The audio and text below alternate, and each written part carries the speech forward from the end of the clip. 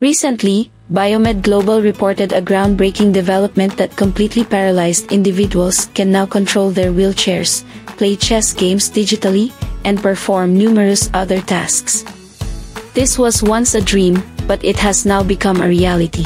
According to a Daily Mail report, Noland Arbaugh, who was left with no feeling from the shoulders down, has moved a cursor just by thinking.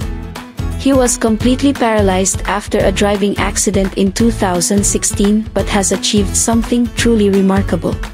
He can now play chess through his thoughts, thanks to the Neuralink device. Biomedglobal has detailed the technology behind Neuralink's development, although the recipient was kept secret.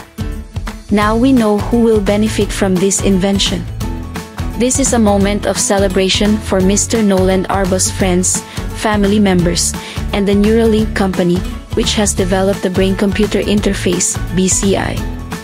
This technology has empowered the athlete to convey his feelings to digital machines like computers. Hats off to Noland Arbaugh, the paralyzed man who volunteered for this technology, and the brilliant minds at Neuralink for their incredible achievement. Overall, the innovation is not just about playing chess, it's about opening up a world of possibilities for people with physical limitations. This is a testament to technology's immense potential to break down barriers and empower us all. Here is the future where such advancements inspire hope and change lives. Successful BCI experiments send hope to people who become paralyzed and live a life of despair and hopelessness.